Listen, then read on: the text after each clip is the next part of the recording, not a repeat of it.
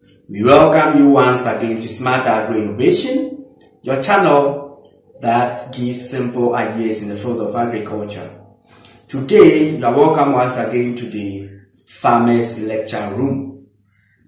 We are going to direct our topics on farm management, episode 2, and our main subtopic will be crop rotation.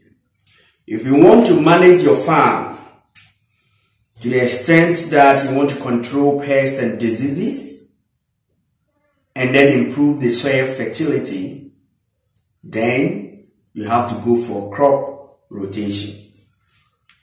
Crop rotation simply means the growing of different kinds of crops on the same piece of land from year to year in a rotational or sequential order. I still repeat, crop rotation involves the growing of different kinds of crops on the same piece of land in a sequential or rotational order.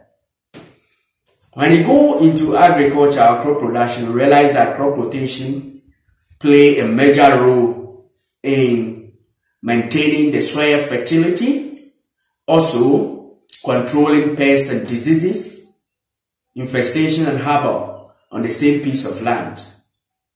To explain to the understanding of a layman, then, if you want to do crop rotation, for example, let's say you have yam, maize, and cowpea.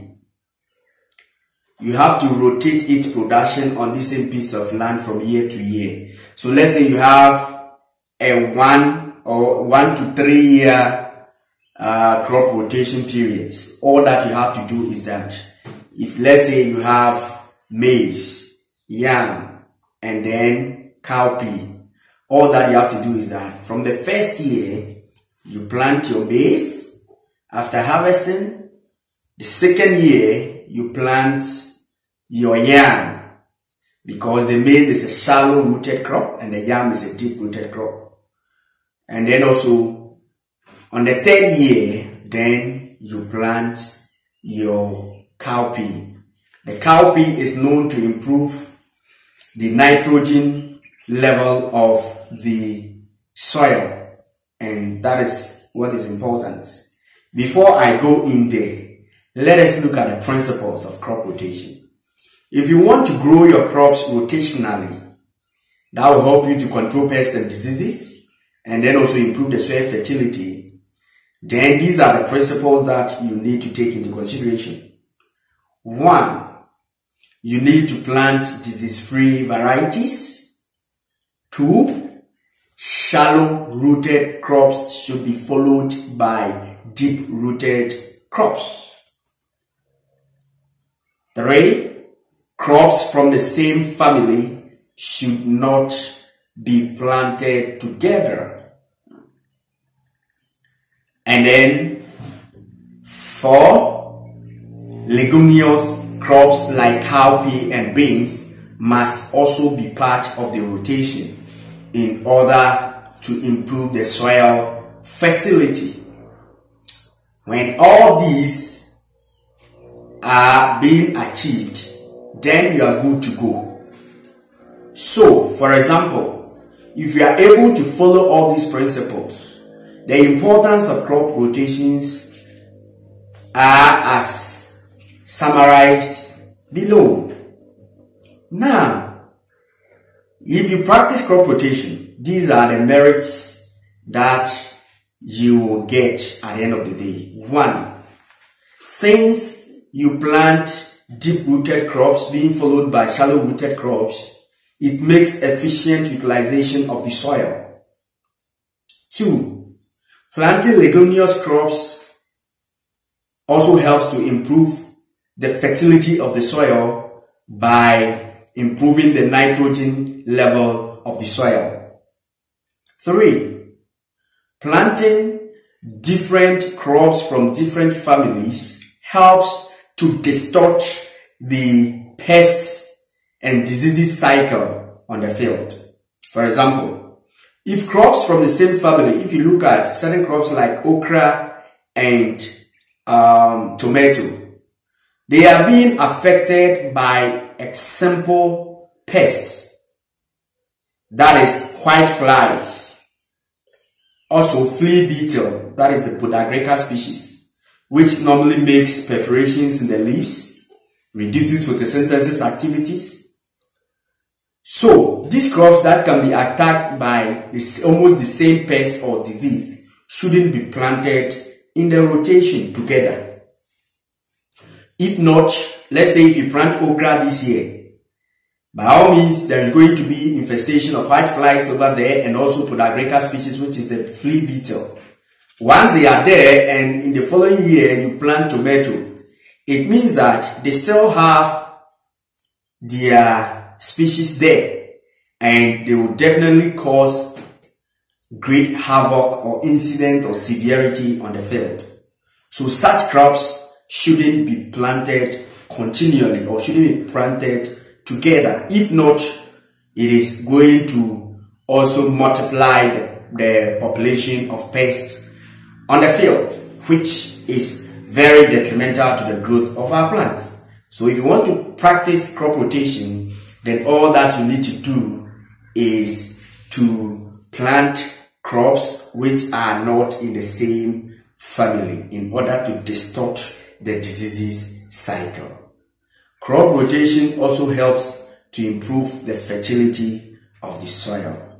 Therefore, it is very appropriate to practice crop rotation. So if you have a small piece of land, let's say an acre or two, you have to rotate it. You shouldn't plant a particular crop, such as, let's say, tomato. First year you plant tomato, second year you plant tomato, third year you plant tomato.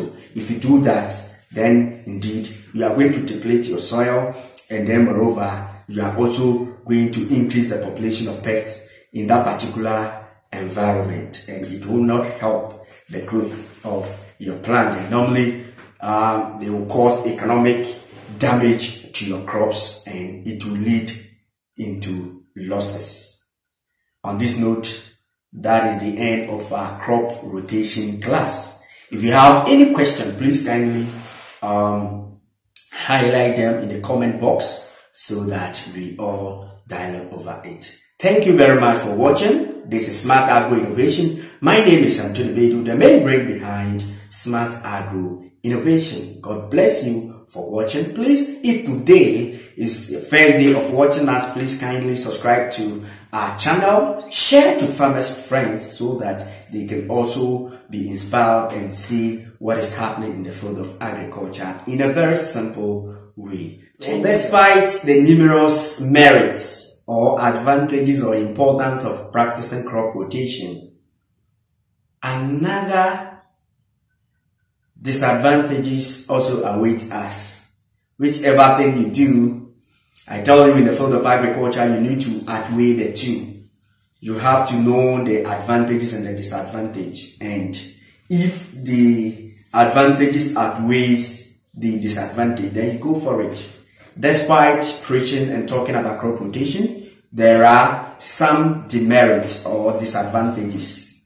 These disadvantages, I think through my experience in the field of agriculture, they are very small in number, and I think that we will direct our focus on the fact that practicing crop rotation requires at least a large plot of land, a very large one, so that you really achieve what you want to achieve. Apart from that, crop rotation, if you want to practice crop rotation, it should be practiced by a farmer who really knows much about agronomy, because you must have information on every single crop that you want to